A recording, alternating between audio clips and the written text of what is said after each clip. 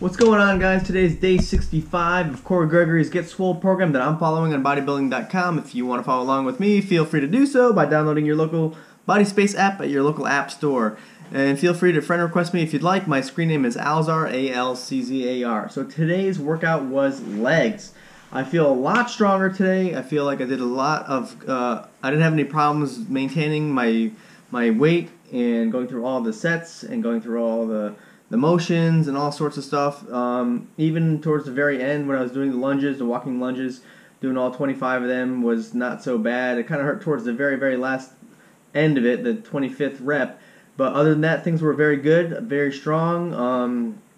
I don't know, I felt like the weight was, I don't want to say lighter, but I felt like this go around or this week, everything seems to be like lighter, I guess. I don't know if it's lighter, but it just feels more routine, like I can handle the weight.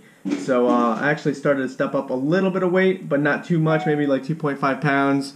But I don't know, that's about it. So if you're staying with me and focusing on the Cory Gregory's Get Swole program, this is day 65 as a recap, and things are good. I hope you're staying with your progress, no matter which program you're following, eating healthy, having your protein shakes afterwards, and just trying to watch the carb loads and stuff like that and the temptations of life that may be out and about.